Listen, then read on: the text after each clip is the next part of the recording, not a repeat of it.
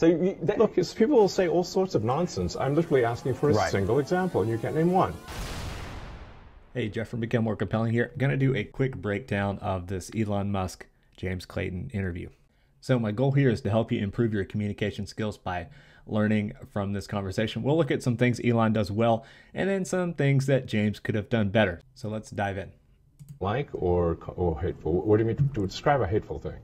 Yeah, I mean, just content that will solicit a reaction, something that may include something that is slightly racist or slightly sexist, those kinds of things. So you think if something is slightly sexist, it should be banned? No, is that what you're saying? I'm not saying anything. I'm just curious. I'm trying to understand what you mean by hateful content. And I'm asking for specific examples. And you just said that if something is slightly sexist, that's hateful content. Does that mean that it should be banned? Well, you've asked me whether my feed, whether it's got less or more. I'd say it's. Okay, so here James brings up his feed. So he's transitioned the topic to his individual Twitter feed. And so he's opening a can of worms that you'll see Elon's like got his hand on his chin, like he's winding up here. Got slightly more. That's why I'm asking for examples. Can you name one example? I honestly don't use. Honestly, I you don't. Can't name a single example. I'll tell you why. Because I don't actually use that for you feed anymore. Because I just don't particularly like it. But you said actually, a lot of people are quite similar. I only. So, important thing to note here. Let's look at something that Elon does well. He's staying calm. He's very much in the mode of like, hey, I'm going to ask question after question to try to dig into the specifics of what James Clayton is stating here. And so what you'll notice James Clayton's doing, he's already feeling uncomfortable. You can see his body language. Like if you watch the interview on mute, which is a great way to pick out body language, his movements are very fast. You'll see that he tends to like laugh to break tension. He breaks eye contact quite a bit. Elon Musk, I have no clue what it's like being Elon Musk. He's like the richest person in the world. I'm sure that's got to change kind of your communication habits, but he's just like very, very calm, making like easy eye contact, sort of direct at James. And James, we can't mind read. So in a situation like this, what you're not going to hear me do is try to mind read the situation. But without mind reading, we can just look at James's body language. He's brought up the notion of his individual Twitter feed. And anytime you're bringing up anything, if you're in a disagreement or, interview a disagreement here, you better have specifics. And James, he struggles to list specifics. He's probably nervous. He's talking to Elon Musk at Twitter HQ. I don't think he got a whole lot of notice for the interview, but you brought up something. He doesn't have specifics, so let's see how that plays out. Well, hang on a second. You said you've seen more hateful.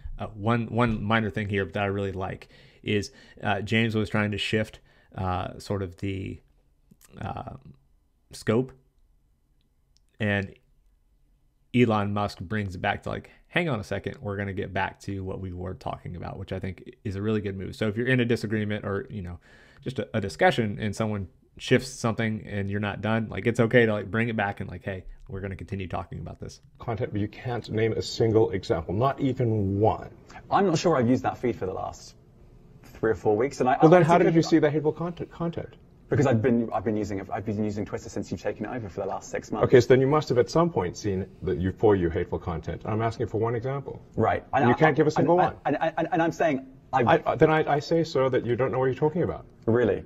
Yes, because you can't give me a single example of hateful content, not even one tweet. And yet you claimed that the hateful content was high.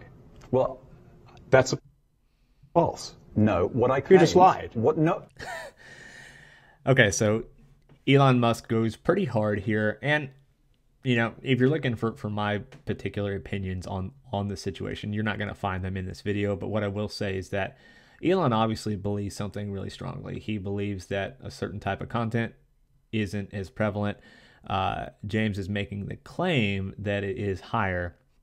And again, without mind reading, we can just tell service level by the emotion in Elon's voice. He feels really strongly about this. And so I think the larger point is, if someone's presenting something that's counter to something that you believe in it strongly, in this case, it's Elon Musk's company. Of course, he would feel really strongly about that. And James can't provide specific examples of the types of content that he claims is on the rise. Well, Elon Musk calls that out and says, "Hey, you don't know what you're talking about. You just lied," which it's very direct. I would say tread with caution. If you find yourself in a disagreement, you're generally not going to get a great outcome by just point blank telling someone that they lied.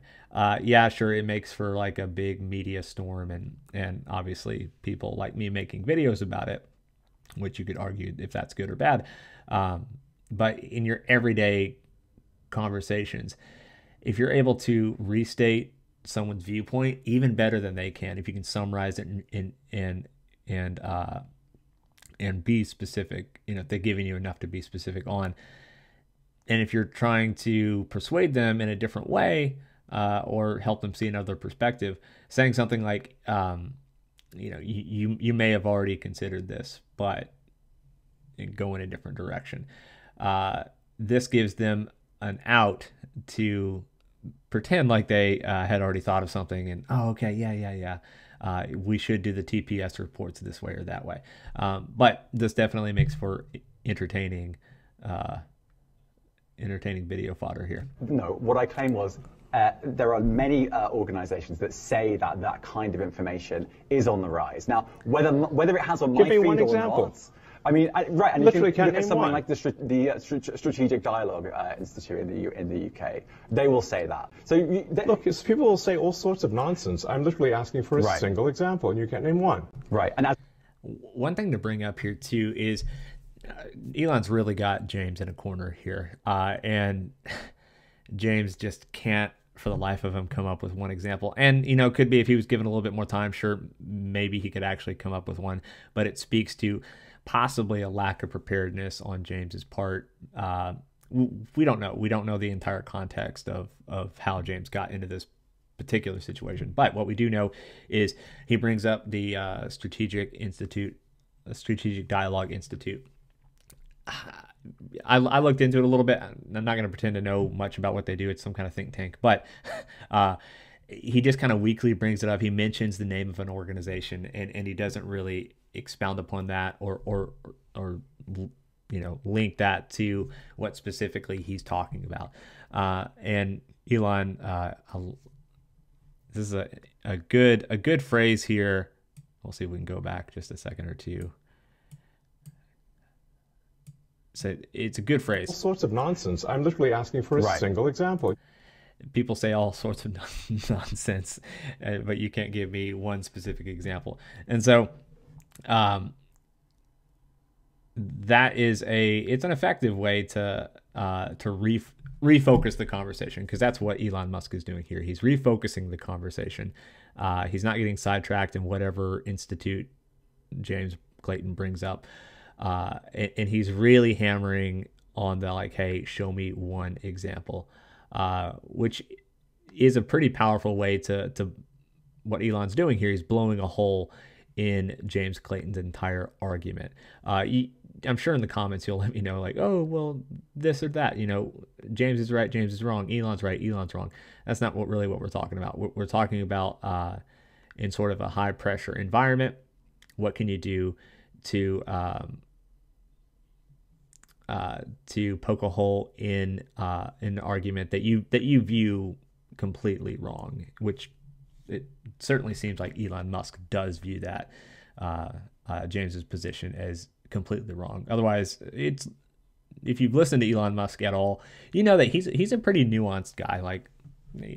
He really doesn't. He almost never goes this hard, which is why it's entertaining to watch. You can't name one. Right, and as I already said, I don't use that feed. But then how would you know? I don't think this is getting anywhere. You literally said you experienced more hateful content, and then couldn't name a single example. Right, and as I said, that's absurd. I haven't actually looked at that feed. Then how would you know there's hateful content? Because I'm saying that's what I saw a few weeks ago. I can't give you an exact example. Let's move on. We only have a certain amount of time.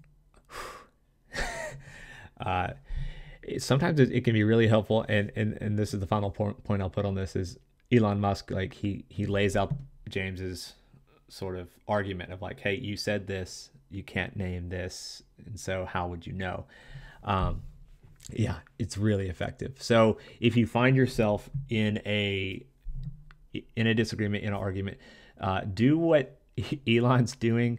Well, number one, try not to be in a disagreement or an argument unless it really, someone is saying something that really goes against like how you view the world or something that's really important to you. Like, okay, then it might be warranted. Try to avoid disagreements and arguments generally is just a kind of a good life skill, but Elon Musk staying very calm.